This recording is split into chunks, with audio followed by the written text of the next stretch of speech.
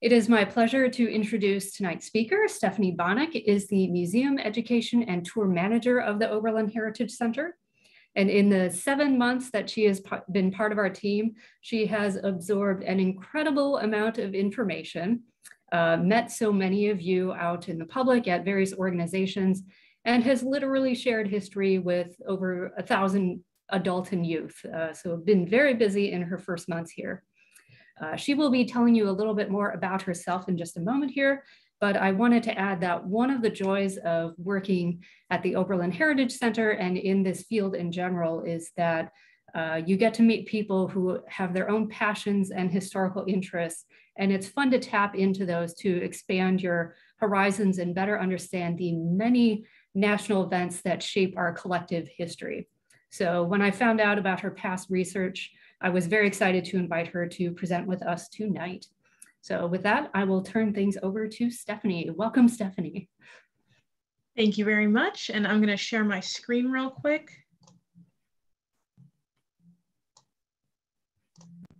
All right. And if anybody could just tell me if they can't see that, that would be fabulous. I'll just say I can see it. Great. Well, thank you everyone for joining me this evening. As Liz mentioned, my name is Stephanie Bonnick. I'm the Museum Education and Tour Manager at the Oberlin Heritage Center. My preferred pronouns are she and her.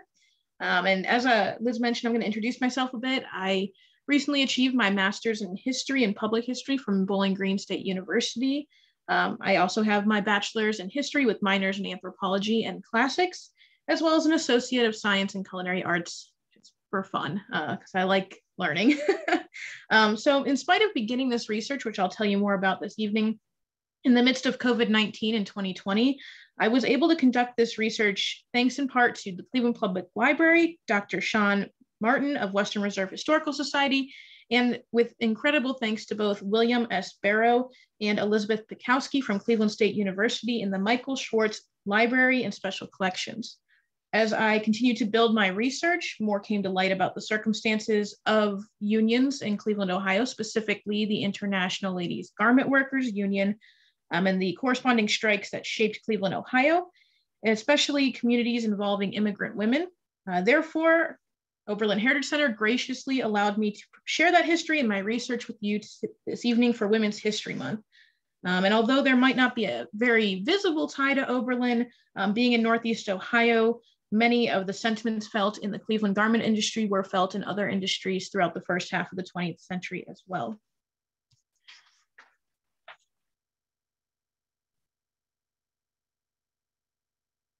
As Liz also mentioned, although I'm going to get into the program itself, I just want to express my sincerest gratitude to the Oberlin Heritage Center for allowing me to share my research for about an hour about something that not everybody finds interesting, but I do. And for those of you who haven't had the chance to visit the center, I highly recommend it. It's open to the public for tours Tuesday through Saturday from 10 a.m. to 3 p.m. It offers educational and outreach programs such as this one, as well as hosts large groups for history walks, tours, and is responsible for the preservation of all of our buildings on site, including its objects and archives. Alongside all of that, it also hosts an extensive oral history, which is consistently being added to. I do want to express that when you talk about labor unions and strikes, especially during the first half of the 20th century, there might be some quotes that are slightly upsetting, and I apologize for that. But because I find quotes to be particularly impactful, I'm going to open with one today to get us started. The sweatshop is a state of mind as well as a physical fact. Its workday is of no fixed length. It links pace of work to endurance. It demeans the spirit by denying to workers any part in determining the conditions of or the pay for their work. As with many reforms in the United States during what we say is the progressive era in the first half of the 20th century especially, disaster was often the catalyst for change. Typically, when I tell somebody that I've been researching garment labor and unions in Cleveland, Ohio, they almost always ask if it ties into what then became known as the Triangle Shirtwaist Factory Fire.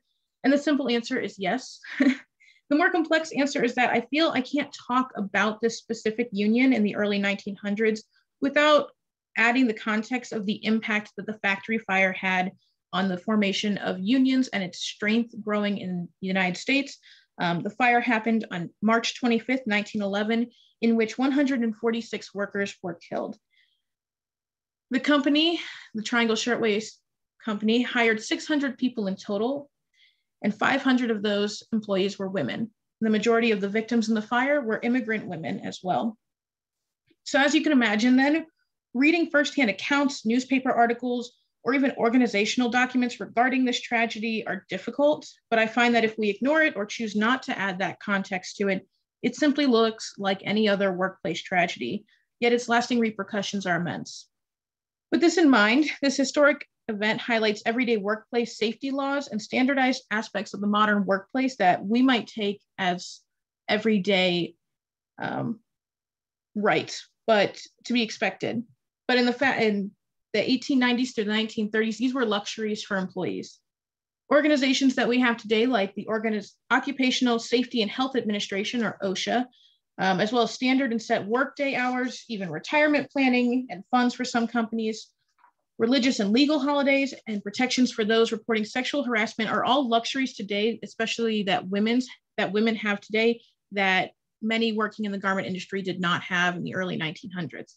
More than that, without the creation of some labor unions, such as the International Ladies Garment Workers Union, or the ILGWU, these may be luxuries that some of us still don't have in the modern workplace. Even as current debates about minimum wage standards reflect the progressive era, because wages then were significantly inconsistent in industries such as garment factories of Cleveland, Ohio. That said, although there were unionization efforts in Cleveland's garment industries as early as 1903, the movements were often squashed or disorganized, and those that were squashed were by manufacturers and work contractors themselves. Therefore, on March 25th, 1911, hundreds of garment workers went to work at the Triangle Shirtwaist Company, located on the top 3 floors of the Asch Building in New York City. Because it was a Saturday, other clothier businesses had already left by 1 p.m., leaving workers on only the 8th, 9th, and 10th floors. What many state was either a cigarette butt or a match not fully put out would change everything.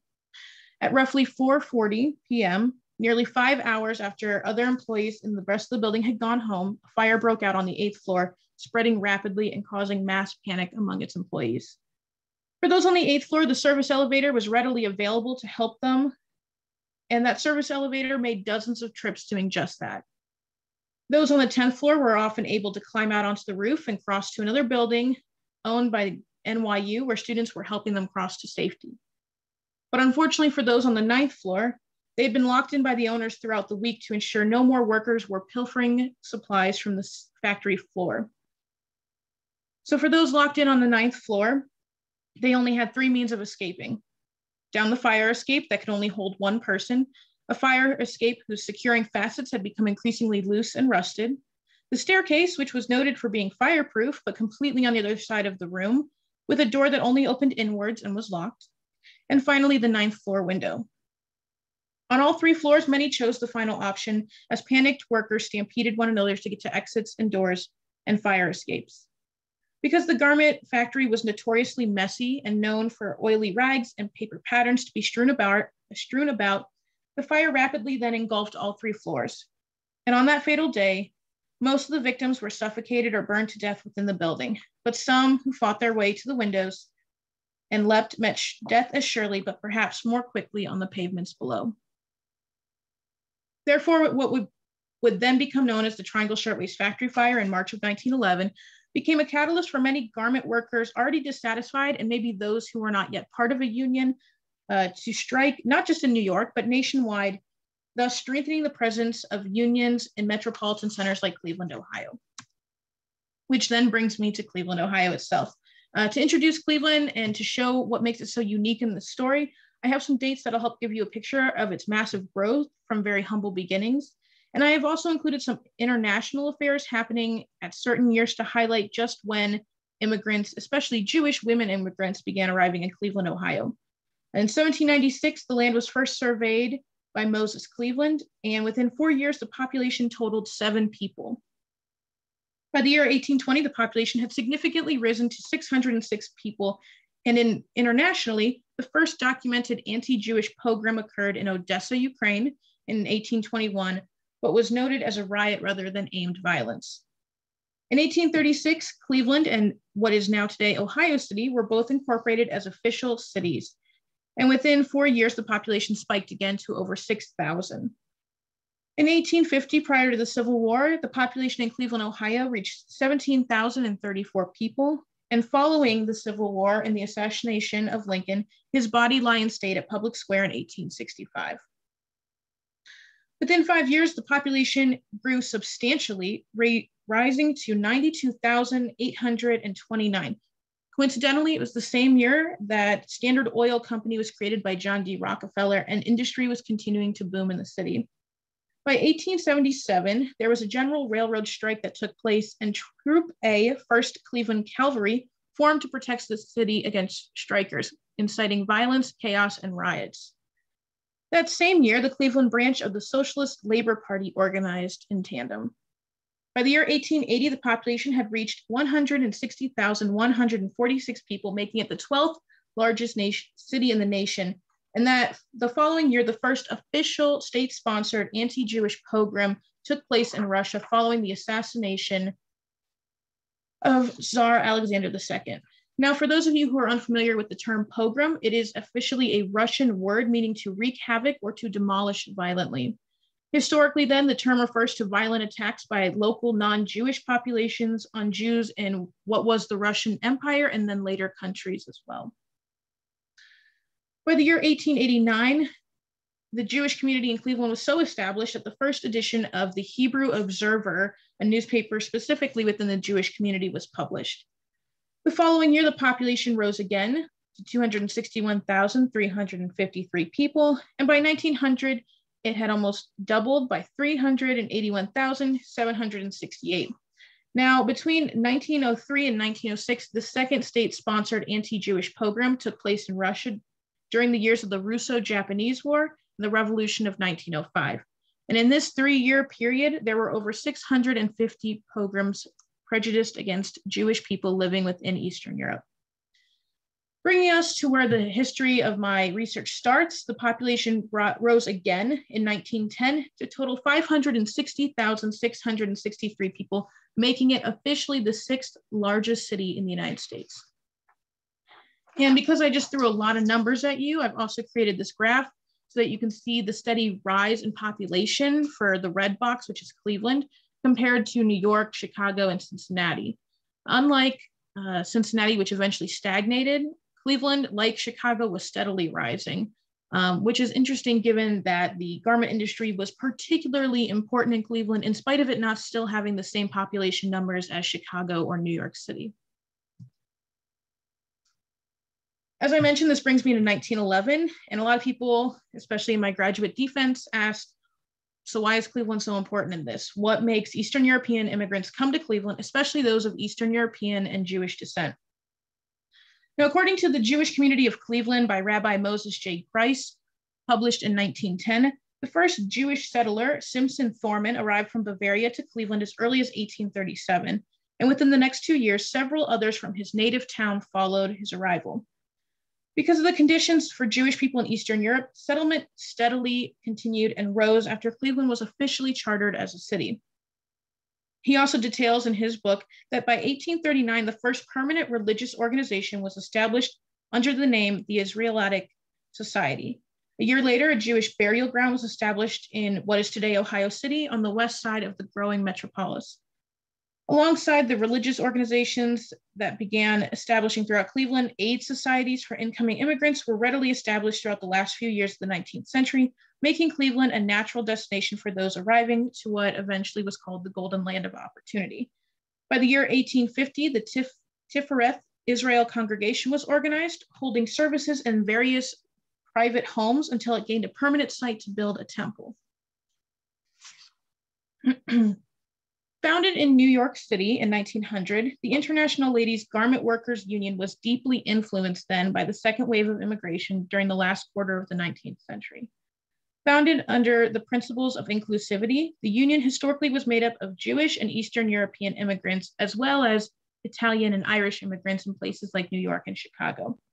Per its 1937 Handbook of Trade Union Methods with special reference to the garment trades, the organization prioritized issues including sex, age, skill, nationality, and religion. Although The ILGWU attempted to gain a foothold in Cleveland during the last 2 decades of the 19th century with little success. Poor working conditions and low wages caused some workers to form small seasonal unions, such as the Cleveland Pressers Protective Union, as early as 1899.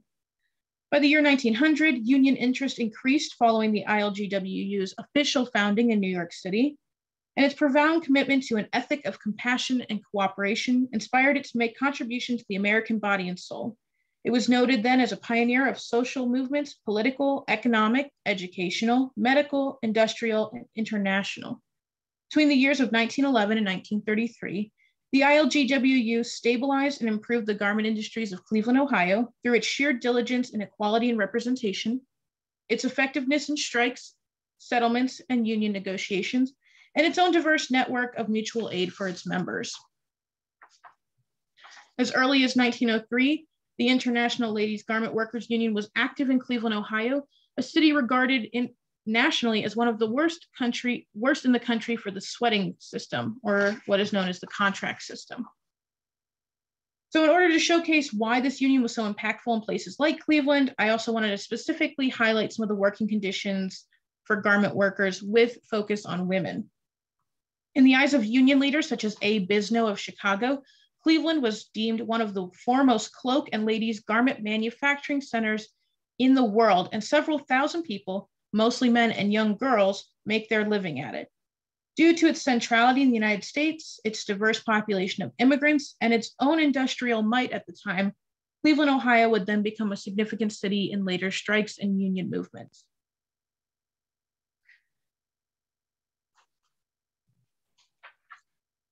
Now, when people think about the progressive era and labor unions and strikes, they often think about the sweatshop, which I'm going to talk about today. The sweatshop itself was actually born out of what we say is the needle trade or the garment trade, and was dependent on the contract system. Now, the contract system is operated by a contractor or an employer who manages all of the finances for the factory, then contracts employees for work. It was noted that it was considered a sweating system, hence the term sweatshop was born out of it, as most bosses were paid union wages, but by the time it filtered down to their workers, there was very little left for them. Compounded with safety issues, sexual harassment, and even death, the sweatshop provided very little to some, yet risked so much to others. And in this photo you'll see here, it's known as the Tournament of Today. And you can see that it features what would be a medieval or early Renaissance knight, horse on a train titled Monopoly. You can see there's also some ties to capitalism, and the poor individual on the horse, which looks exhausted, is a laborer who is also fighting for strikes and better conditions, and yet will probably lose in light of monopoly and capitalism. I've also included this quote from the Cleveland Plain Dealer that states, "But according to labormen, the sweating or contract system is directly responsible for the sweatshop evil, because it is not the manufacturers who force their workers to toil in unsanitary surroundings, but the contractors who send the work out to be done." All the safety and sanitation issues that many recall when reflecting on tenement housing during the second wave of immigration, including the ideas of ghettos and slums, were reflected in the factory floor as well.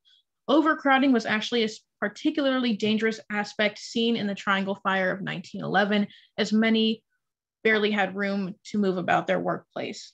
Despite what appeared to be a strong start to unionization in Cleveland, the president at the time of the ILGWU in the early 1900s, Herman Grossman, claims that under the present policy of manufacturers, it is hard for the women to earn a livelihood. Thus, attempts to better these wages and overall working conditions specifically for women in the garment industry appeared underway at an early point in this history. Unfortunately, Grossman also stated that the local chapters in the city had been significantly weakened following a strike earlier in the summer. And at that time in Cleveland, there were 1,000 union cloak makers and cutters, many of which were not making more than $6 a week, as early as 1905. By 1910, as you can imagine then, industrial reform seemed destined for those toiling within the garment industries of America. Strikes continued to debate and settle with manufacturers over wages and union recognition, yet workplace disasters and fires continued to regularly appear in the media. And this picture is of the 10th floor of the Asch Building following once the fire was put out. And we have an eyewitness from United Press who was passing through Washington Square and saw the fire. And again, I apologize, this quote is depressing. He stated, William G. Shepard stated, "I was walking through Washington Square when a puff of smoke issuing from the factory building caught my eye. I reached the building before the alarm was turned in. I saw every feature of the tragedy visible from outside the building. I learned a new sound, a more horrible sound than description can picture. It was the thud of a speeding, living body on a stone sidewalk. I looked upon the heap of dead bodies, and I remembered these girls were the shirtwaist makers. I remembered their great strike last year, in which these same girls had demanded more sanitary conditions and more safety precautions within the shops. Their dead bodies were the answer."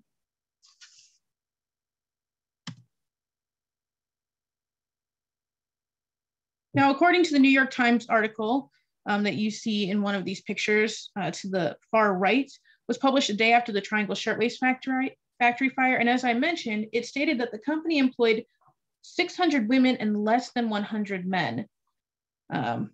Located in the Asch Building in New York City, the building had also recently experienced 4 fires leading up to the Triangle Fire. And the building itself had been reported by the fire department to the building department as unsafe on account of the insufficiency of its exits. So as many can see, had employers taken the necessary precautions, perhaps the tragedy could have been avoided. Despite the regular occurrence of fires within large cities like New York, this fire was disturbingly public, just highlighting to many Americans how dangerous the sweatshop could be for its workers, especially from eyewitness accounts like Shepard, who had never realized to the extent how dangerous and how unsafe those conditions could be. In the March 26, 1911 edition of the New York Times, it was claimed that strewn about as firemen worked, the bodies indicated clearly the preponderance of women workers. Here and there was a man, but almost always they were women. And yet, despite being the majority of the workforce in the garment industry, these young women were not protected within their workplaces on an array of levels. Scholars such as Daniel E. Bender argue that in spite of women often being the majority of the needle trade in the workforce, many female immigrant garment workers were surrounded by male coworkers. And these women often faced inappropriate jokes from their male counterparts and coworkers, as well as unwanted touches from their bosses.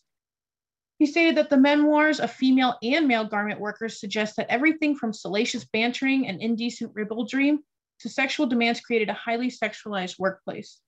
Because the majority of female workers within the garment industries were often young Orthodox Jewish women, harassment prevailed as a power tool used by their male coworkers to counter with their own status, newly found status as being a minority in this field. Young Orthodox Jewish women were especially targeted, as male coworkers found it humorous to poke fun at certain traditions, and more so they found it amusing to purposefully make these young women, who often tended to dress conservatively and traditionally, uncomfortable with sexual innuendos, unwanted touching, and grabbing. Bender even notes in his article that women such as Pesha, an Eastern European Jewish immigrant, once left her own work in tears over a particularly distasteful marriage joke in which it was insinuated that she was now wed to her boss, and her fellow male coworkers stepped on a glass and shouted Mazel Tov while uttering traditional Jewish blessings. Alongside sexual harassment towards female garment workers, ethnicity and religion played an essential role in workplace hostility. In the eyes of other scholars, such as Teresa Wolfson, the garment industries themselves were born in the sweatshops and had a tradition of excessive exploitation, homework, and violence. And other scholars state that within women's labor history itself, the issue of sexual harassment is not only one of the most noted, but the least studied. In his Out of the Sweatshop, Leon Stein asserts that the assassination of Tsar Alexander II in March of 1881 had a direct and profound impact on the garment industry in the United States. Following this event, Russia saw a distinct wave of bloody and violent pogroms against Jewish neighborhoods within both the cities and rural regions of Russia. These pogroms thus induced, as you can imagine, a mass exodus for those whose lives were ultimately destroyed by discrimination and prejudice. The concept of unionization is directly tied to Eastern European populations. Mutual aid institutions became heavily entrenched within the community, and as a result, the Jewish community within Cleveland was able to develop strong ties with other Eastern European neighborhoods, especially in Cleveland, as well as Italian, and Irish neighborhoods. Remnants of Jewish culture and social cohesion are still evident in places today like Cleveland Heights, Shaker Heights, and what would later become Beechwood. But pictured here, you see from the Sanborn map collection, Woodland Avenue and East 9th Street. And this was known as the Woodland neighborhood, where a lot of this Jewish community was contained. An oral history conducted as part of the Immigrant Experience Project by the Greater Cleveland Ethnographic Museum lays testament to the fact that Cleveland, Ohio, like many other industrial cities, was no exception to the gilded facade that is America during the first few years of the 1900s. In 1978, Libby Malkin, a Jewish woman originally from Odessa, Ukraine, highlighted what she and many others had to endure in their homelands. Libby first came to Cleveland in 1907, and 2 years prior, her family had withstood a particularly harsh pogrom in Odessa, where they hid in a cellar for 3 days, living on bread and water with only one candle for their light. Following these poor conditions and damp conditions, Malkin's father died of consumption of the throat, and following their own financial ruin as the family bookstore was destroyed in this violent affair, Malkin's family finally decided to move to the United States, where her brothers had found work in Cleveland and in Chicago. She claimed that even after escaping and surviving the pogrom, it wasn't any easier in the United States because she stated, quote, "We were so deaf and dumb and blind because we couldn't read, we couldn't speak, we didn't know what people were talking about." And like many other Jewish immigrants, her family resided near Woodland Avenue in the Woodland neighborhood, being the center of the community at the time. Yet, unlike many Jewish women, she herself did not work in the garment industry, but worked in another regionally popular industry, a cigar factory. According to her, she worked 10 hours a day for 6 days a week for a total of $3 a week. Instead, it was her sister who was part of the needle trade and was noted for her fine needlework as a buttonhole maker. She, like many other garment workers, especially women, participated in what was called piecework, which is defined as any type of employment in which a worker is paid a fixed piece rate for each unit produced.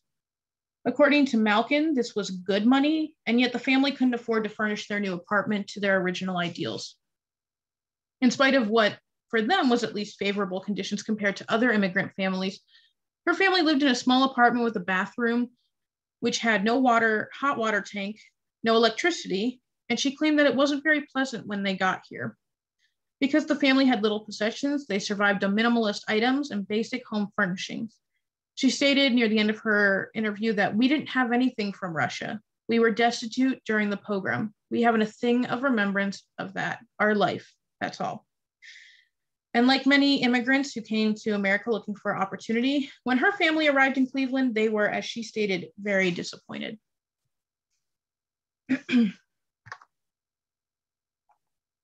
Recent scholarly exploration suggests that collective trauma and memory are vital for a number of immigrant and minority communities, but specifically, trauma and memory are vital in Jewish ideals of suffering. The tradition of suffering itself is deeply embedded into union principles and movements in America.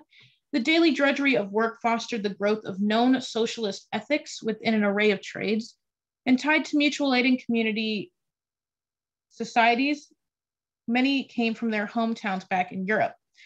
These ethics then became the heart of labor movements. You see a word on this slide called Landsmannschaften, which means that these are immigrant societies who specifically came from the same neighborhood back in Europe. Thus, they nurtured community cohesion and birthed their own neighborhoods willing to help other ethnic neighborhoods in time of distress, as well as provide social contacts, professional development and networking, and even assist with medical care. Although living conditions appeared to be only a slight improvement to some living within Cleveland, many refugees sought to preserve their old world traits and customs. As other ethnic neighborhoods established themselves in Cleveland, it was specifically the Jewish neighborhood that founded an array of mutual aid organizations, including the Hebrew Relief Society in 1875, the Hebrew Free Loan Association in 1905, which by 1909 had given out 699 loans amounting to over $20,000. These organizations also included the Home for Aged and Infirmed Israelites, the Jewish Orphan Asylum, which you see pictured here to the right, which was noted for being the pride of the Cleveland Jewish community, as well as the Cleveland Council of Jewish Women, which conducted evening classes, established a public playground, and created vocational schooling. It also helped establish the Martha House, a settlement house for Jewish working women, pictured to the left. And worth noting, the organization had ties to the Ladies' Sewing Society. And as the council conducted its meetings, some of those social meetings may have also discussed working conditions for women within the needle trade. This sense of community and determination then resulted in several forms of individuality, including the development of newspapers printing in both English and Yiddish, such as the Jewish Review and Observer, the Jewish Independent, and a Yiddish-only paper, the Jewish Daily Press, established in 1908. Now, specifically, the Jewish Review and Observer was published every Friday and was used extensively in this research. It covered dances, labor strikes, world news, and even concerts happening locally. And in July of 1910, the complexities of the Cleveland Jewish community came to light, including a detailed calendar of upcoming religious and secular holidays, community events, and the edition also reported on the conditions for Jewish people in Russia at the time and discrimination within the military. In that same publication, it also detailed what was called the Great Strike, which featured 50,000 workers, 5,000 of whom were women. And I will talk about the strike in the following year, but the 1910 movement was the first to happen in the last 16 years, signifying union growth across the nation. Unfortunately, it was noted for being almost an utter impossibility. Strikers were protesting for, at the very most, a 48-hour work week, paid legal holidays, and wages to be raised and paid in cash. Contesting overlooked safety precautions, unequitable wages, unsanitary working conditions, sexual discrimination, and harassment, members of the ILGWU in Cleveland represented the best qualities of Landmannschaften. It was stated by that same Rabbi, Moses J. Grice, that during this time there was a significant rise and development of institutions and organizations which distinguished Cleveland as one of the most important centers of Jewish life in the United States. Unionization principles and policies then, as you can imagine, were fairly familiar to Eastern European and Jewish immigrants who had been previously working in factories in their homelands. Many who came to the United States in this time also came with what Gus Tyler says is a considerable political and trade union experience, thus making the development of labor unions such as the ILGWU an accustomed undertaking. Upon their arrival to the United States, many immigrants brought with them a long and illustrious past that many felt had application for the present and perspectives for the future. Due to their messianic beliefs, many American Jews, especially those who eventually took large roles within labor unions, believed that the real Messiah or the Savior was the people themselves. And in this ideal, the impoverished, overlooked, and underestimated Jewish garment workers then could be their own saviors. As I mentioned, I'm going to be talking about strikes today, and unfortunately, as much as I would love to tell you about every single strike, we would be here for 4 hours. So today I'm probably going to just cover the 1911 strike, but I do want to open with a little bit leading up to it, such as the 4th annual ILGWU convention, which was held in Cleveland in June of 1903, in which a banquet was thrown for President Herman Grossman, General Secretary and Treasurer B. Broff, and other union officers. And at their annual meeting, union officials discussed and reported on the tenement housing situation in New York, as well as the growth of the union into other industrial cities like Philadelphia, Chicago, Cincinnati, and Boston. That June, the organization reported that not only did the union membership contain both sexes, it had grown its membership to 22,000 people throughout the nation. At this annual convention, a resolution was also adopted in which it recognized a socialist platform and urged the workers to unite politically as well as industrially. Although labor strikes had become a fairly regular occurrence in industrial America by this point, garment strikes in Cleveland, Ohio were vital in the years 1911, which I'll talk about today, 1916, 1918, and 1933. And not only were these headlining years for the ILGWU, they were also years of change at the local, national, and international level, both realistic and symbolic. In 1910, the potential for a groundbreaking strike was plausible, yet when the strike finally took place that summer, it resulted in a stalemate following which workers withdrew their negotiations.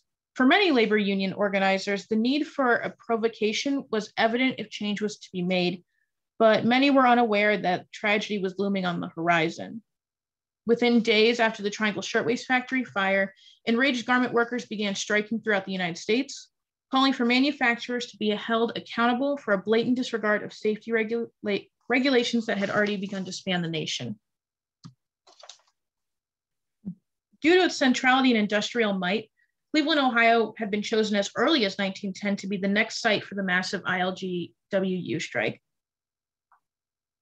Following the tragic loss of life during the Shirtwaist Factory Fire in 1911, and already disgruntled relations between employee and employer across the nation, 1911 then became a pivotal year for garment workers.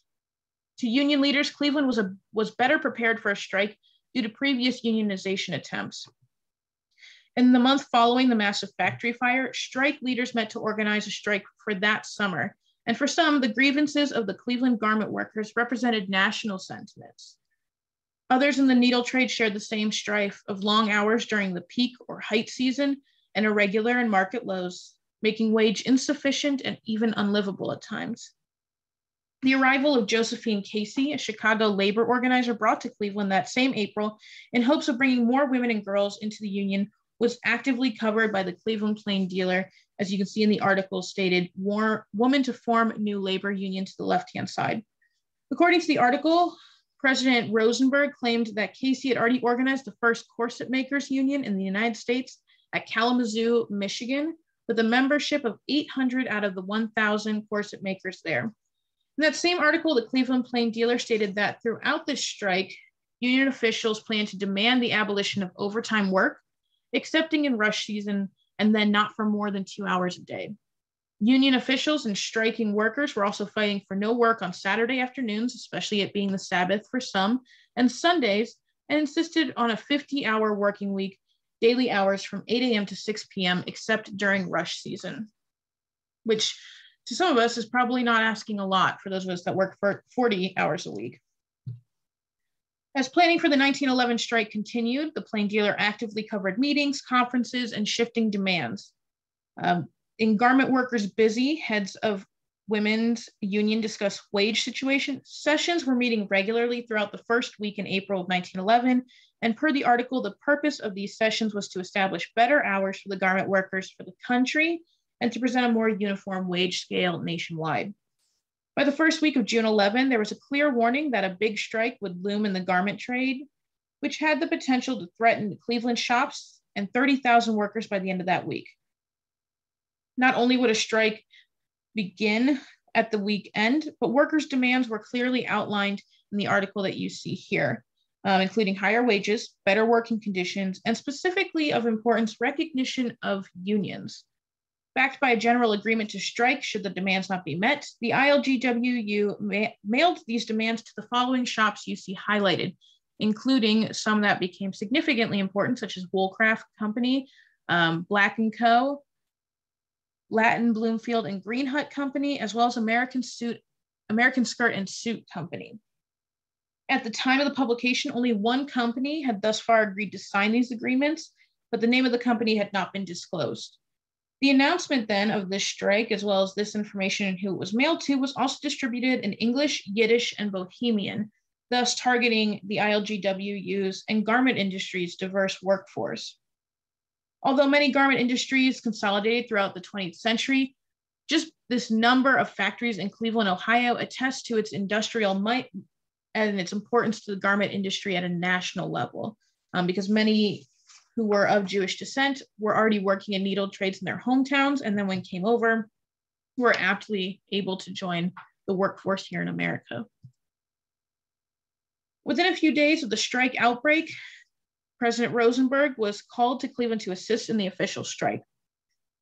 In the Cleveland Plain Dealer, it noted that a particular feature to strikes in the garment trade is the number of women involved. Of the 1,500 women on strike who are out of employment because of the strike are mothers, young and old, young women, and girls not yet out of short dresses. The strikers of the, quote, gentler sex are affiliated for the most part with Local 27 skirt makers and Local 20 finishers.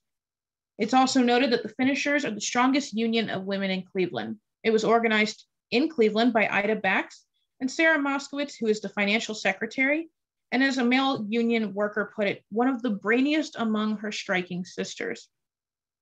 And although it was a resolute set of demands, it was amicable at first, and these strikers aimed their efforts toward better working conditions. And rather than resort to physical tactics, they hoped to win public opinion following their walkout, and in doing so promised no violence until June 10th, 1911.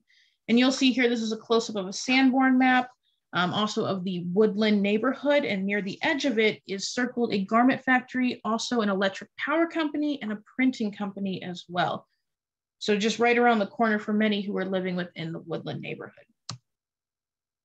On June 10th, 1911, the Cleveland Plain Dealer reported that 2 riots occurred in conjunction with the ILGWU strike in Cleveland, in which one striker was seriously wounded by a bullet fired from local policemen, and 2 others were badly injured. Rafael Lorenzo, a 31-year-old, was shot by patrolman John Becker, who was then clubbed over the head by a fellow striker. Another patrolman suffered a knife wound on his right cheek. Patrolman Lewis W. Hold injured his right hand. 2 fellow strikers were also wounded in the riots, which began that afternoon on the west side of Cleveland. Continuing for 2 hours, the riot saw the use of police clubs, resulting in many minor head injuries to unnamed striking garment workers. Although both the strike leaders and manufacturers deplored the violent outbreaks, neither began negotiations and neither claimed to be ready to do so. Due to the loss of life and multiple injuries, strike leaders then canceled all Sunday meetings that following week and urged strikers to avoid further demonstrations over the weekend. Alongside that, following the death of George Chemice, killed by Benny Aquino, and the arrest of Josephine Casey in the past week, that Chicago organizer, union officials warned strikers to keep away from factories in what is today the Warehouse District. Rather, they recommended that union members enjoy the nice weather and the Sabbath with their families at nearby parks. And by the end of the weekend, Josephine Casey, along with 6 other strikers arrested, were discharged without trial. Now, specifically, Casey, as a woman in the garment labor union, as well as being someone who organized unions altogether from the ground up, was an inspiration to many female garment workers in Cleveland, Ohio. Unfortunately, in spite of what appeared to be a pause in violence throughout the strike, women, children, and peaceful strikers were assaulted the following Saturday night by hired sluggers. What would turn out to be hired police officers themselves were responsible for the violent clubbing of peaceful workers, thus inciting another riot to begin the following week on Monday, picketing at every garment establishment in Cleveland, Ohio. Throughout the summer, the 1911 ILGWU strike continued, and so did its corresponding violence. Near the end of June, Israel Goldstein was shot in the back by guards in an automobile after strikers were caught throwing rocks at the drivers. And alongside Goldstein, Max Becker was shot in the ankle, 2 girls struck with missiles, and 2 innocent individuals who were mistaken for strikers were severely beaten by police. Alongside an array of injuries, both men and women were consistently being arrested for disorderly conduct and assault. At the end of the month, prominent union officials began attempting negotiations with the Cleveland garment factories, as dissatisfied workers stood firm, declaring that unless their terms were met by July 1st, additional demands would be forced. Because the garment industries of Cleveland and their production halted as workers walked out, many employers then began importing what we would call strike breakers to fill their place, thus testing the strike itself by reopening for production.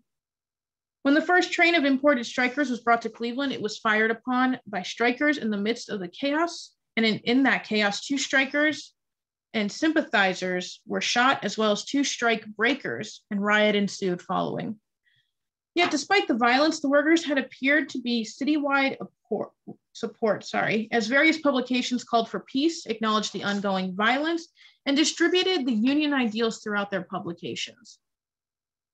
By the end of June, other industry union leaders throughout Cleveland made plans to march alongside garment workers as more strike breakers were being imported from New York City, and demonstrations continued into mid-August, which would see what was believed to be the biggest demonstration yet.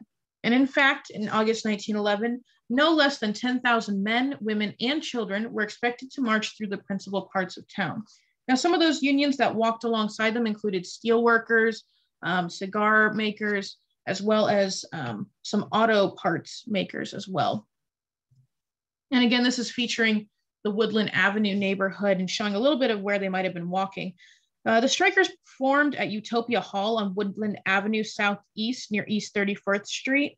And the march would then proceed up to, in the left-hand bottom corner, that is East 9th Street, and then would continue heading west to Euclid Avenue to Public Square, through the major garment district on Lakeside Avenue Northwest to Superior Avenue Northeast. It then had plans to circle back to Utopia Hall from East 19th Street, which at the time was deemed the unofficial ILGWU Cleveland headquarters, making it a prominent feature in this strike. Although this strike was inspirational to many, the initial efforts were futile. By September, the workers' demands were not met and the strike continued. The arrival of the American Federation of Labor on September 21st, 1911, signified change as the organization showed what was deemed unlimited support for Cleveland garment workers.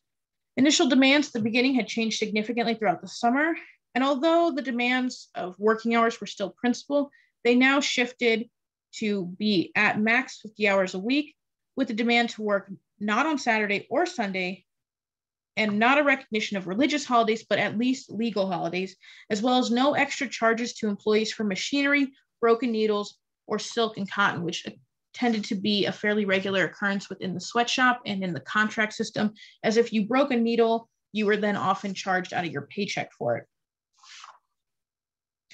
In September, even though the strike was continuing, the Cleveland Plain Dealer reported that the Jewish New Year was religiously kept and Rosh Hashanah ceremonies were attended by all stations, including employers, strikers, and non-union workers, and battles were paused. Although violence had clearly dominated much of the summer, there was a clear understanding of who made up this striking population. Immigrant-based labor, especially those of Jewish descent, clearly dominated not only Cleveland garment industry, but the Cleveland branch of the International Ladies Garment Workers Union. Thus, the commemoration and Cease Violence highlights that in spite of the strike and in spite of the violence, there was at least some mutual respect inherent within the industry of respecting one's religious beliefs. Despite the violence, poor working conditions, low wages, and long hours, both sides of the strike recognized the significance of commemorating Rosh Hashanah. Strikers removed all picket lines, were not discussing the strike during the celebration, and instead many worshiped at temple as employers, manufacturers closed their door for the holiday. Although many manufacturers closed, the Plain Dealer argued that their reopening would also reopen one of the most prolonged and bitter labor struggles in the history of Ohio. In October 1911, garment workers voted on the potential to return to strike and began holding fundraisers and dances to generate more funds as their budget had been significantly depleted. Unfortunately, as the fall rapidly approached, the local ILGWU's summer of striking had completely depleted the budget at this point. The vote was due to happen on the 22nd of October, yet very little strikers showed to the meeting, and the vote never happened because many workers with their financial situation were forced to return or reapply for their own jobs. In this sense, the 1911 strike had come to an unfortunate end and demands were not met, yet union officials began saving plans for a strike in 1912. Many garment industries were given their old jobs back, and those who could not return to work, previous employers took down their names and addresses for future opportunities. For those temporarily unemployed by the garment industry, the New York chapter of the ILGWU provided financial aid. By the end of October, no definite promise had been made, but Secretary John A. Dyche said that he expected to be able to pay benefits throughout the winter for unemployed garment workers. These benefits, which would provide significant financial assistance to displaced workers, ended up totaling about 800 striking workers who were unable to return to their previous positions. Therefore, the 1911 ILGW strike in Cleveland was noted as turbulent, violent, and ultimately unsuccessful, as it lasted roughly 138 days without making any significant negotiation or changes. It not only saw the death of many Clevelanders, but saw the arrest of countless others striking for better working conditions, safety precautions, and fair wages. More than that, the strike itself was a catalyst in community cohesion and unification, as well as mutual aid. One that, although deemed unsuccessful by some, resulted in a deeply symbolic change, one that would not only establish the ILGWU in Cleveland, but it would also foster later strikes to be more organized, such as the ones in 1918, 1916, and 1933, which you can see the 1933 strike vote is pictured here. Unlike the 1911 strike, especially the 1933 strike ended fairly successful, with several companies signing negotiation agreements with the Cleveland ILGWU chapter. Although many strikes in the Cleveland garment industry occurred throughout the 20th century, the ILGWU left a distinct impact on the city from 1911 until 1933, one that established the union as a force to be reckoned with, one that asserted the diversity of the union, and one that fostered at times citywide support to its dedicated laborers. Later considered by scholars to be one of, if not the most progressive union of its time, the ILGWU, born out of workplace tragedy, unfair wages, and discrimination, bolstered community cohesion, incorporating vast immigrant peoples within itself, specifically immigrant women, and established mutual aid for its workers, including death benefits for surviving members in case of accident. Noted for jingles like "Look for the Union label," which I'll play here in a second, the union is then cemented in social, gender, and labor history. Its long history spans almost a full century until it closed its doors and merged with another union in 1999, and its ability to stir the masses for change has made the ILGWU and other unions a vital piece of American history, culture, and society. Had the union never taken root in Cleveland, Ohio when it did, the poor working conditions, sexual harassment, and unfair wages may have persisted longer than other industrial cities. And had union officials never assisted in the local efforts as early as 1911, the relationship between employee and employer may have suffered immensely, making later strikes as violent as the 1911 one. The ILGWU is an example of an ethnically diverse and united front which sought workplace reform, leaving a legacy that fosters acceptance and justice for current immigrant communities and providing protections for today's industrial unions throughout the nation. Dedicated and diverse, the garment strikes throughout the 20th century provide hope for a better future within Cleveland, Ohio.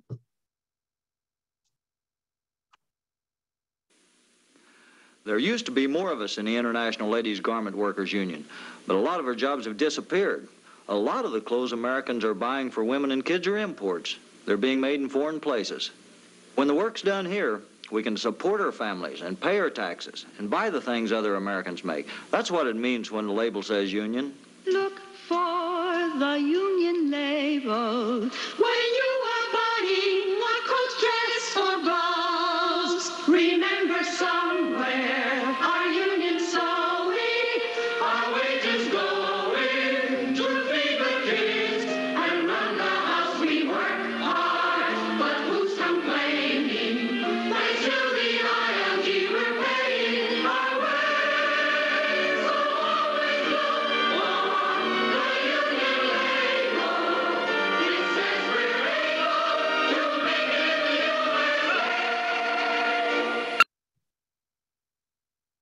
So thank you all for listening to me talk about the International Ladies Garment Workers Union. And if you have any questions following this, you're welcome to email me at the email you see here, tourinfo@oberlinheritage.org. And if you're curious about the following strikes that I cover within my research, please stay on the lookout for a later publication. So thank you very much. I'm going to stop sharing my screen.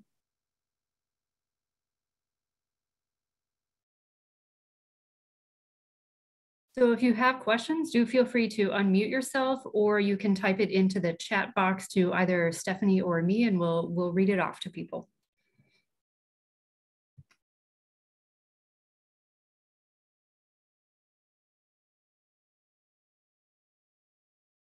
And while people might be thinking, Stephanie, I'm going to give you one. I know with projects like this, you always wish you had more time, or maybe that one resource that maybe doesn't exist, or you know it must exist, but you haven't found it yet. So what do you really wish was out there that you could add to this? Well, I'd really like some more first-person perspectives. I'd really love to see more oral histories of women, specifically immigrant women who actually participated in the strikes, because many of the officials were often men. Their story continues to be subverted.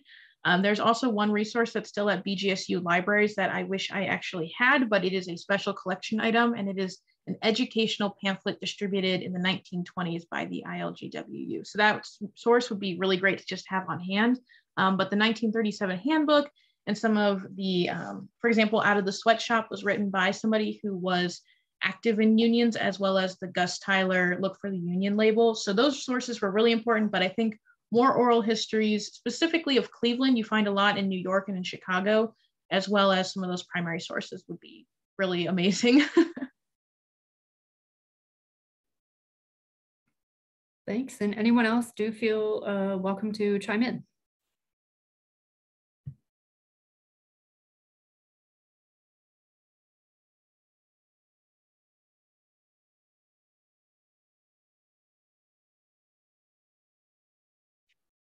I have one. What replaced the union? I'm sorry, I missed the beginning of it. Sorry, everyone, that's my mom. You didn't have to say that. It's the, I always mispronounce it. It's the Amalgamated Workers, Garment Workers overall union is what they ended up partnering with. And that's why the ILGWU closed its doors in 1999, because it became part of this larger national and then eventually international labor union specifically dedicated to clothing. But as the video showed, unfortunately, the union is not active anymore, as international importation of clothing significantly hurt the Cleveland garment industries. Thank you.